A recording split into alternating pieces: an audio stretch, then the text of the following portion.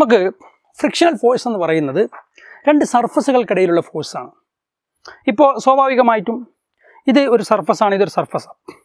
ഈ രണ്ട് സർഫസുകൾക്കിടയിൽ ആക്ട് ചെയ്യുന്ന ഫോഴ്സാണ് ഫ്രിക്ഷണൽ ഫോഴ്സ്. അവക്കിടയിൽ റിലേറ്റീവ് മോഷൻ ഉണ്ടാവണം. എപ്പോഴാണ് ഈ ഫ്രിക്ഷണൽ ഫോഴ്സ് ഉണ്ടാവുക?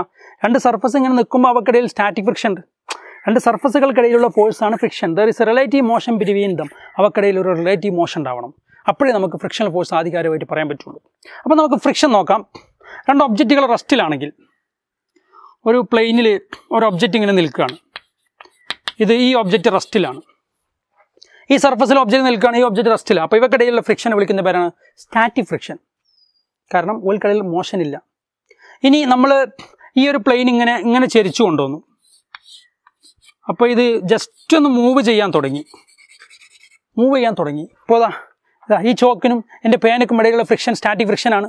അപ്പം ഞാൻ ഇതിങ്ങനെ ചെരിച്ചു കൊണ്ടുവരികയാണ്. ഇത് പ്ലെയിൻ ഇങ്ങനെ ചെരിച്ചു കൊണ്ടുവരികയാണ്. ചോക്ക് മൂവ് ചെയ്തിട്ടില്ല. അപ്പോൾ സ്റ്റാറ്റിക് ഫ്രിക്ഷൻ കൂടുതലാണ്. ഈ ചോക്കിനെ പിടിച്ചു നിർത്താൻ ഇയാൾ കഠിനമായി പരിശ്രമിക്കുകയാണ്. ഈ ചോക്കിനെ പിടിച്ചു നിർത്താൻ.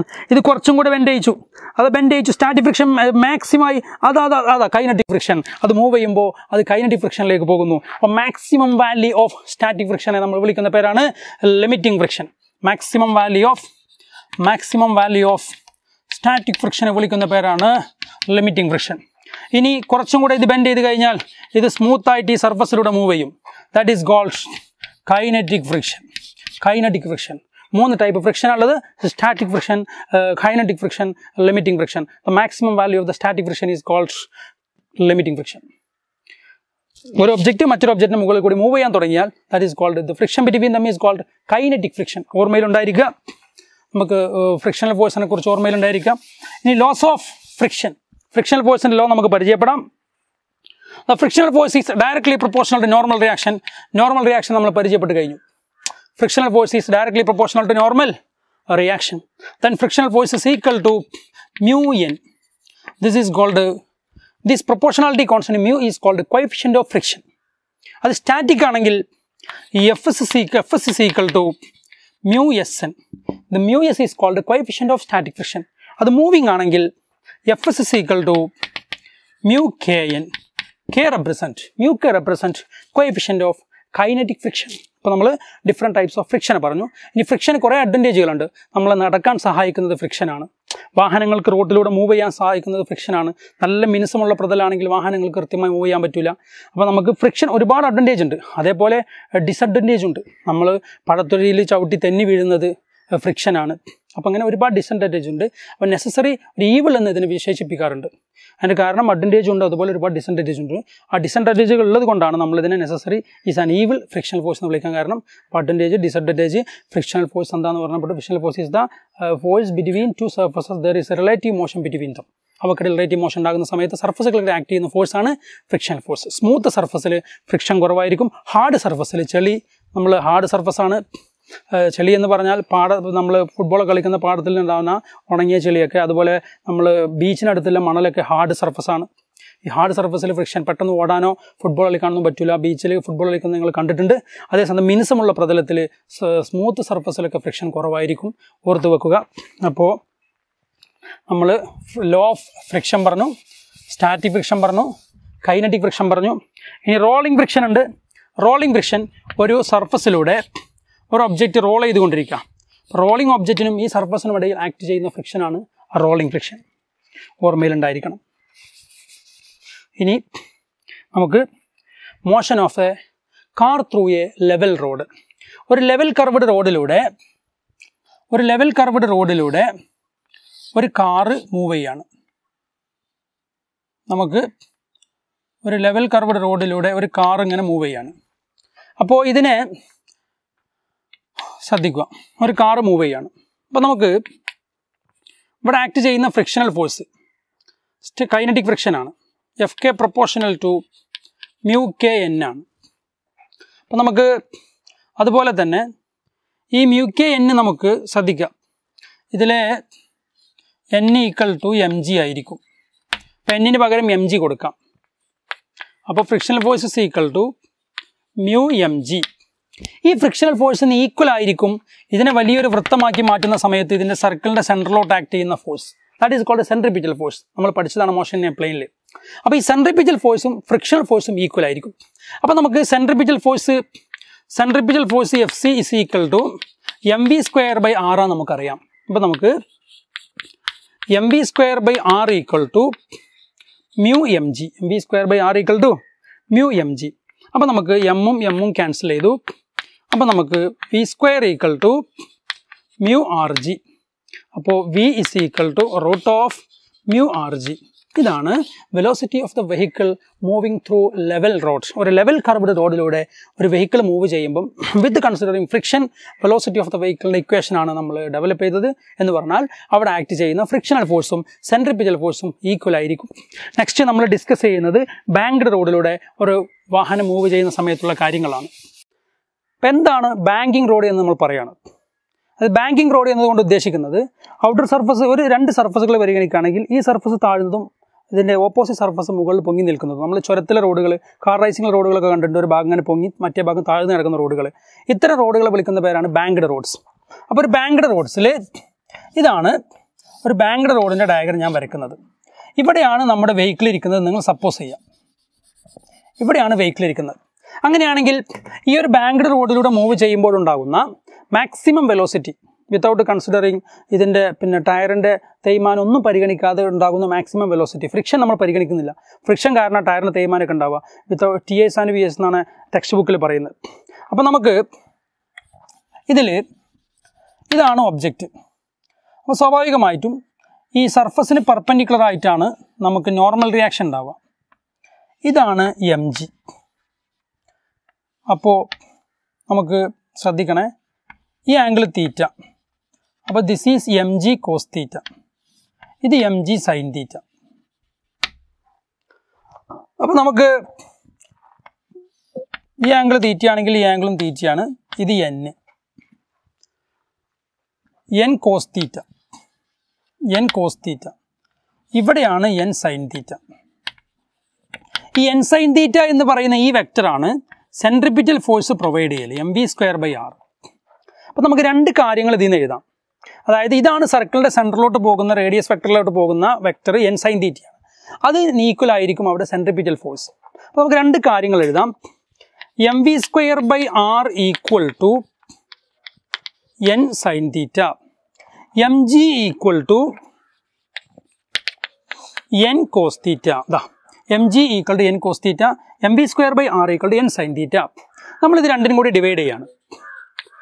M V square by R divided by M G equal to n sine theta by N cos theta.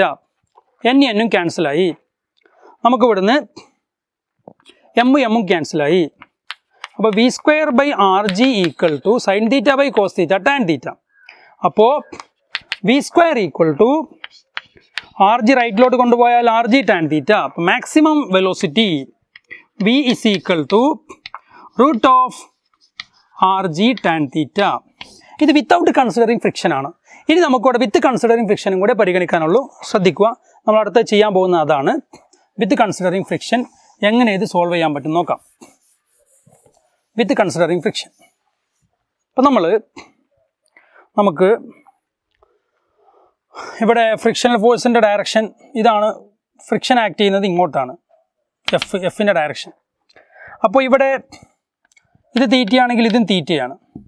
അപ്പോൾ ഇത് എഫ് വെക്ടർ ആകുമ്പോൾ ഇത് എഫ് കോസ് തീറ്റ. അപ്പോൾ സ്വാഭാവികമായും ഇതായിരിക്കും എഫ് സൈൻ തീറ്റ.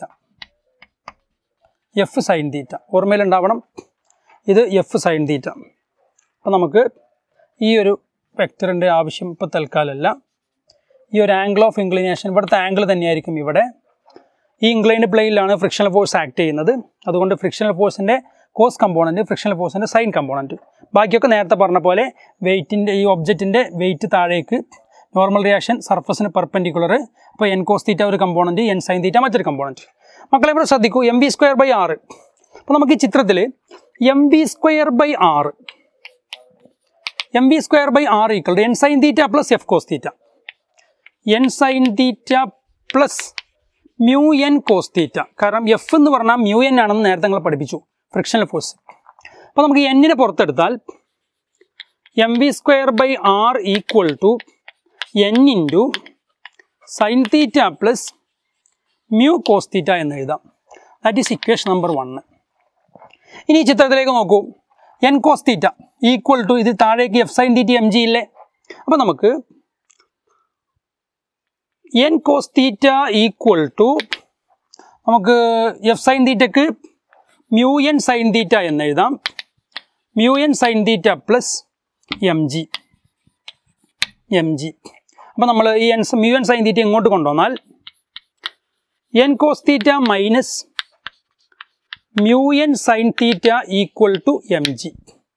അപ്പോൾ നമുക്ക് n പുറത്തെടുത്താൽ n into cos theta minus mu sin theta equal to mg. അപ്പോൾ നമുക്ക് n equal to mg by cos theta minus mu sin theta. ഇവിടെ നമുക്ക് n ഒരു വാല്യൂ കണ്ടെത്തി mg by cos theta minus mu sin theta. ഈ n value നമ്മൾ equation 1 substitute ചെയ്യാണ്. നന്നായി ശ്രദ്ധിക്കുക. n വാല്യൂ നമ്മൾ ഇക്വേഷൻ 1 സബ്സ്റ്റിറ്റ്യൂട്ട് ചെയ്യാണ്. അപ്പോൾ നമുക്ക് ഇങ്ങനെ കിട്ടും mv² by r equal to n പകരം mg by cos theta minus mu sin theta into ഇവിടെ ഓൾറെഡി ആരുണ്ട് sin theta plus mu cos theta ഉണ്ട്. sin theta plus mu cos theta ഉണ്ട്. അപ്പോൾ മക്കളെ ശ്രദ്ധിക്കുക. ഇവിടുന്ന് ഒരു എമ്മും വെട്ടിപ്പോയി. അപ്പോൾ ഇനി ചെയ്യാൻ പോകുന്നത് v² equal to rg into sin theta by cos theta. നമ്മൾ മുകളിലും താഴെയും cos theta കൊണ്ട് ഡിവൈഡ് ചെയ്യാം. അപ്പോൾ ഇവിടെ ഒരു cos theta കൊണ്ട് ഡിവൈഡ് ചെയ്താൽ താഴെ ഡിവൈഡ് ചെയ്താൽ അത് രണ്ടും ക്യാൻസൽ ആയി പോകും. അതുകൊണ്ട് ഈ മുകളിൽ ഇതിന് sin theta by cos theta mu cos theta by cos theta cos theta by cos theta mu sin theta by cos theta, അതായത് ന്യൂമറേറ്ററിലും ഡിനോമിനേറ്ററിലും നമ്മൾ cos theta കൊണ്ട് ഡിവൈഡ് ചെയ്യും. ഇതുപോലെ ഇതിപ്പോൾ 2/2 ആണ് മക്കളെ. ഇത് നമുക്ക് ഇങ്ങനെ എഴുതാലോ 2 cos theta by 2 cos theta എന്ന് പറഞ്ഞാൽ ഈ cos theta വെട്ടിപ്പോകും. അതുപോലെ ഇത് ഡിവൈഡ് ബൈ cos theta, ഇത് ഡിവൈഡ് ബൈ cos theta നമ്മൾ ചെയ്യാണ്. അപ്പോൾ നമുക്ക് v² ഈക്വൽ rg ഇവിടെ ഇട്ടു. പിന്നെ ഇവിടെ ആരുണ്ട് sin theta by cos theta tan theta plus mu cos theta by cos theta mu divided by cos theta by cos theta 1 minus mu sin theta by cos theta mu tan theta. ഇതാണ് v² equation. അപ്പോൾ v is equal to root of v² equal to rg into. അപ്പോൾ v is equal to rg into root of tan theta plus mu by 1 minus mu tan theta. This is the maximum permissible velocity of the vehicle moving through a banked road. ഈ derivation കൃത്യമാണ്. നിങ്ങൾക്ക് എളുപ്പത്തിൽ പഠിച്ചെടുക്കാം. കൃത്യമായി നിങ്ങൾ ഒരു പ്രാവശ്യം കൂടെ ഈ വീഡിയോ കണ്ടതിന് ശേഷം നിങ്ങൾ എഴുതി നോക്കുക. ലോസ് ഓഫ് മോഷൻ എന്ന് പറയുന്ന ചാപ്റ്ററിൻ്റെ തിയററ്റിക്കൽ പാർട്ട് നമ്മളിവിടെ പൂർത്തിയാക്കുകയാണ്. ഇത് മാക്സിമം പെർമിസിബിൾ സ്പീഡാണ്. നേരത്തെ നമ്മൾ മാക്സിമം സ്പീഡ് പഠിച്ചു വിത്തൗട്ട് കൺസിഡറിങ് ഫ്രിക്ഷൻ. ഇത് വിത്ത് കൺസിഡറിങ് ഫ്രിക്ഷൻ കോഎഫിഷ്യന്റ് നമ്മൾ പരിഗണിച്ചിട്ടുണ്ട്. അപ്പോൾ നമ്മൾ ലോസ് ഓഫ് മോഷൻ എന്ന് പറയുന്ന ചാപ്റ്ററിൻ്റെ തിയറി ഇവിടെ അവസാനിപ്പിക്കുകയാണ്. ഇതിൻ്റെ പ്രോബ്ലംസ് നീറ്റും അതുപോലെ കോമ്പറ്റേറ്റീവ് എക്സാംസുമായി ബന്ധപ്പെട്ട അഡീഷണൽ പ്രോബ്ലം സ്കിൽസ് ഇക്വേഷൻസും കാര്യങ്ങളൊക്കെ നമ്മൾ മറ്റൊരു വീഡിയോയിലൂടെ നമ്മൾ യൂട്യൂബിൽ വരുന്നതാണ്. നിങ്ങൾ തുടർച്ചയായിട്ട് നിങ്ങൾ കൃത്യമായി സബ്സ്ക്രൈബ് ചെയ്യുക ഈ ചാനൽ, ബെല്ലൈക്കൺ ക്ലിക്ക് ചെയ്യുക. തുടർച്ചയായിട്ട് നിങ്ങൾക്ക് ഫിസിക്സിലെ തുടർ ചാപ്റ്ററുകളുടെ വീഡിയോ പ്രതീക്ഷിക്കാവുന്നതാണ്. എല്ലാവർക്കും വിജയാശംസകൾ.